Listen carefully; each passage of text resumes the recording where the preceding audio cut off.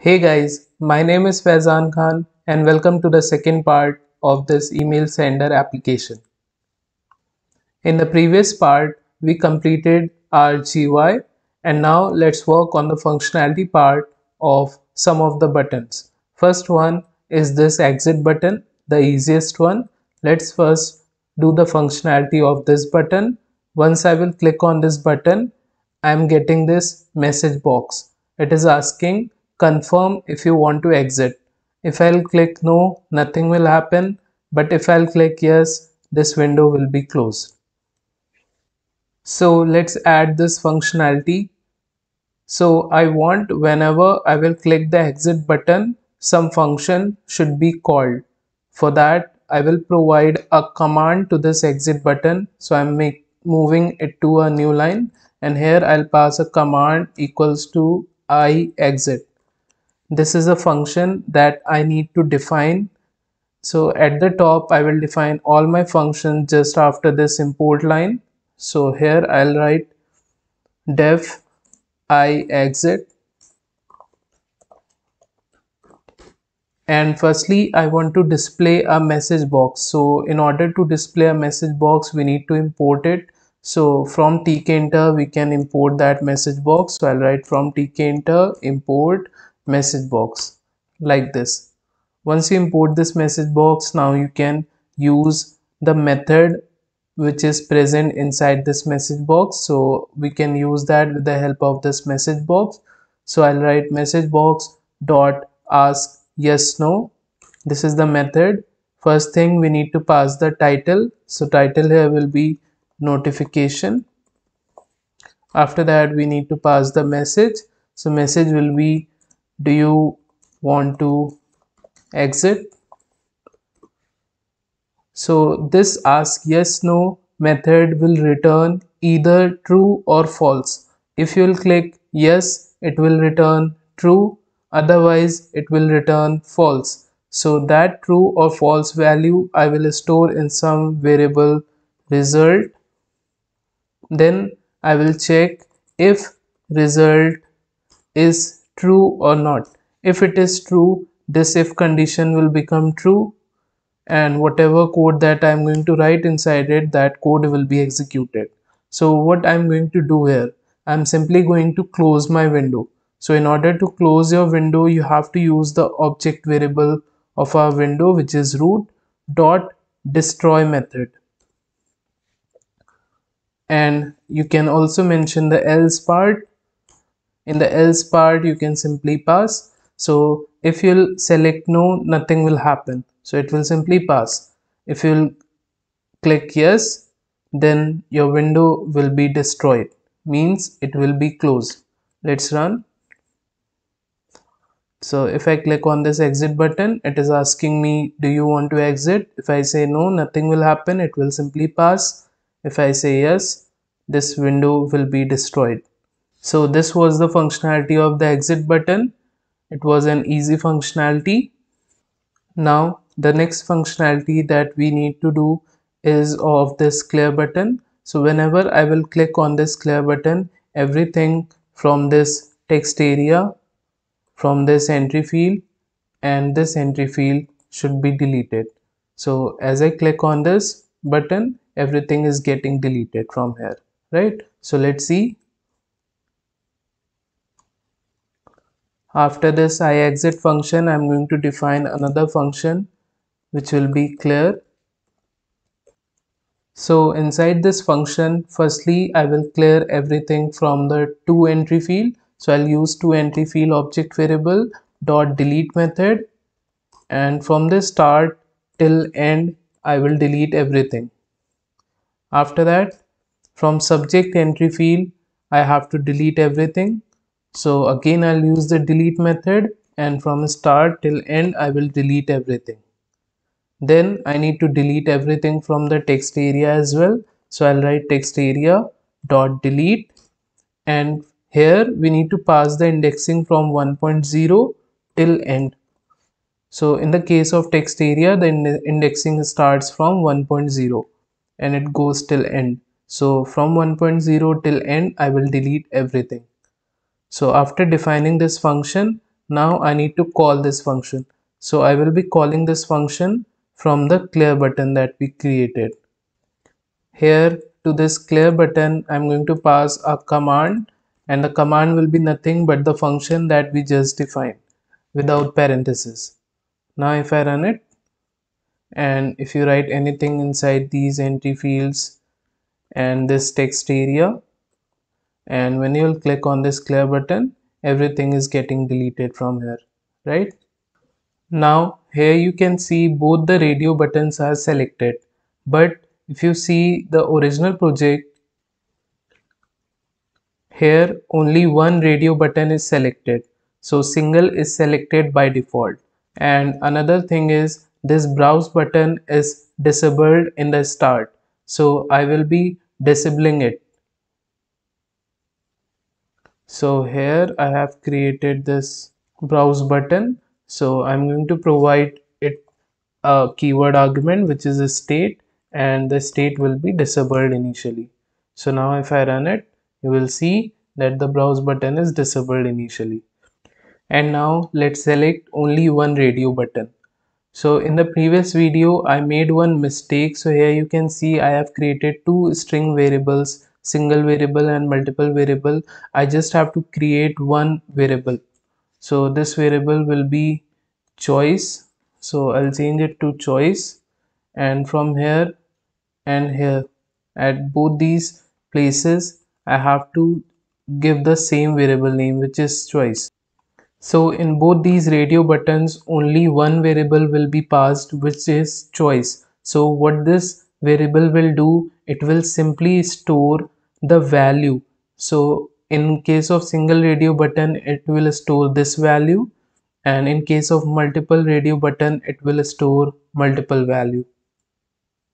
So this variable can be used to distinguish whether you have selected single radio button or multiple radio button. So here I am going to initially select the single radio button. So I am going to use this choice variable, and I am going to set it as single because that is the value, right? So to this set method, if you pass the value as single, it will select single radio button. If you'll pass value multiple, it will select multiple radio button. Let's see. So now you can see only single radio button is selected here. After that, let's work on the functionality of this speak button. So whenever I will speak something, that text should be entered inside this text area.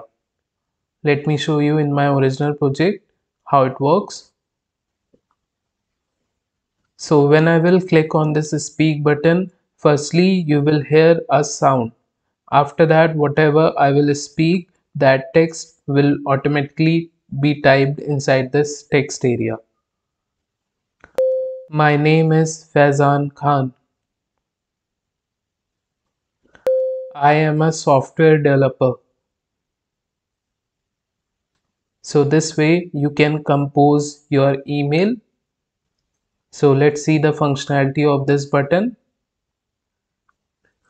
Firstly, I'm going to provide a command to this button, speak button. So whenever you will click on this speak button, this particular command will be called, and I'll simply give the command name as speak. This is nothing but the function name. So let's define it. I will be defining just after this import line def speak. So what is basically happening, whatever I'm speaking, that is getting converted into text. So to convert your audio into text, we can use a module. So go to your terminal. Here you need to type pip install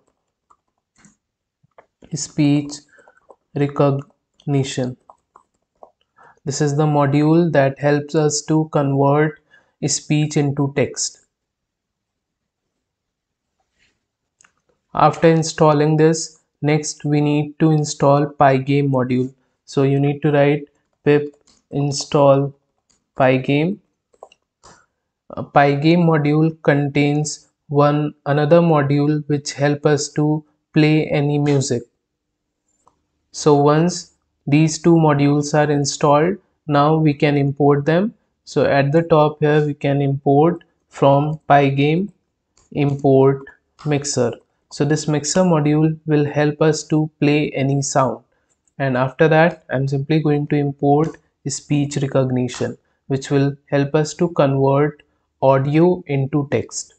So inside this speak function, firstly I'm going to play this sound music1.mp3. So in order to play any sound, firstly we have to create instance of the mixer class.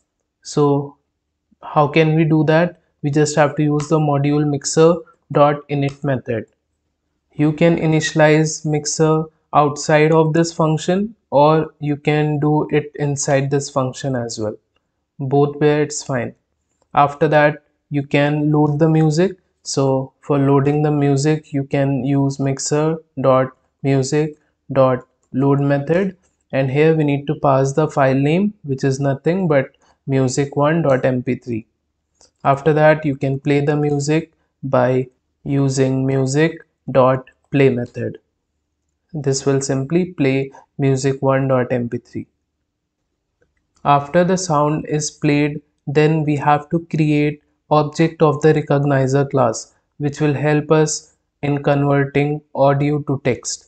So I'm going to use a speech recognition module dot recognizer class, and we have to create object of it. So object variable name I'll give as sr.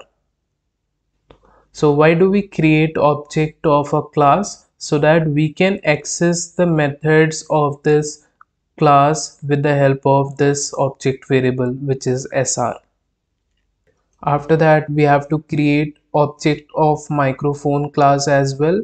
So that is created with the help of with keyword, which help us to avoid exceptions. So with speech recognition dot microphone as m. Here this m is nothing but the object of this microphone class. After that I'm simply going to create try and except block. So if there will be any exception that can be handled, I'll simply pass that, and if there is no exception, whatever code that I'm going to write, that code will be executed, right?